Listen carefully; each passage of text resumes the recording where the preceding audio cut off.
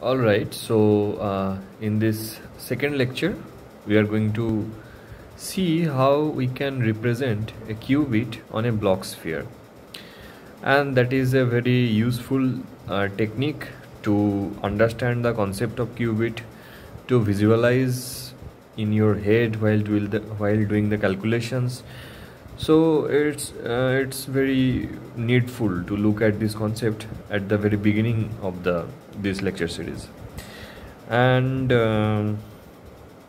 so as you can see, it's a block sphere, so it's nothing but a sphere.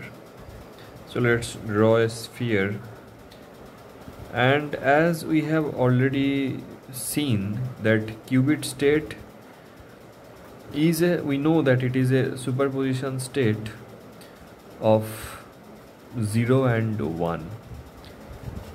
Okay, but it is not simply just 0 and 1, so there will be some coefficients here, and that we are going to find out by looking at this sphere.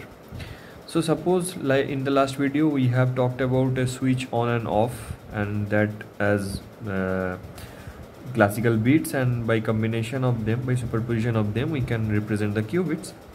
So let's suppose here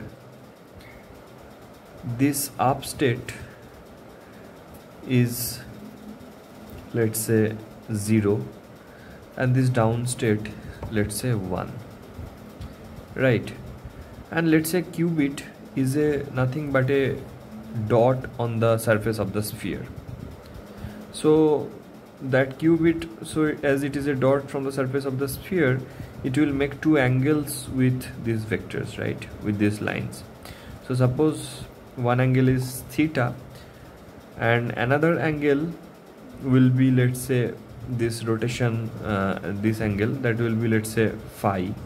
Okay, that will give the phase, that will give the phase information of the qubit. And so if it is like that, then we can write that qubit as cos theta by 2 plus sin theta by 2 and e to the power I phi. We can give a phase. Actually, we can give a phase here, e to the power I phi 1, e to the power I phi 2 here, and at the end of the day, only that matter is the phase difference, so we can write in total as a phase phi. So it's like that we can, so this is a general representation of a qubit, right? So how we can easily can see why this is true, because let's suppose this theta is 0, then this qubit becomes, this cos 0 and this sin 0 is becoming 0, then only this term survives, so this q becomes 0. And we can see if the theta is 0, then this merges with this line, right?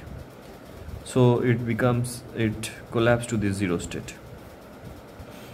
And if theta is, let's suppose, pi, when it is this total angle, then this q is nothing but your, if it is pi, then you can see it is pi by 2, so this is 0, and this is pi by 2, nothing but 1, so this collapses to be 1 state. Let's suppose here we are considering phi to be 0. Okay, so we can see that we by changing this angle, we can successfully getting our classical bits separately.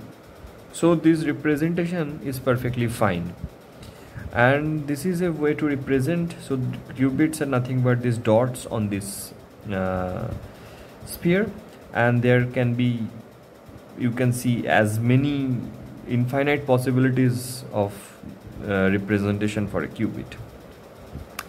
But also one interesting thing about measurement is that when we measure a qubit, it will always collapse to a state either 0 or 1. We can never get the information of alpha and beta together before measuring, because it is not even a valid question what is the information if we don't even measure. So the concept of information only comes into the picture after the measurement, otherwise how can we know? So this alpha and beta together we can never know. So it's like a nature always plays a trick to us, and it keeps, in general, when before measurement what is happening to the state is, it generally the state is evolving and continuously, and it's like a closed quantum system. It's like a closed quantum system which is evolving continuously, and nature is tracking all the variables. Nature keeps tracking all the variables, but which is nothing but is alpha and beta, but we can never know this information, because when we measure, either we can know alpha square, that is the probability if it is in collapses in zero state, or beta square if it is collapses in one state. So we can only know either of these. So there is a kind of lot of hidden information is there which we have no access to. So this is kind of bizarre and strange, and this is the fundamental with the postulates of quantum mechanics, and we cannot we have to live with that. Alright, so this is a simple introduction to the qubit representation on the Bloch sphere, and I hope this was helpful.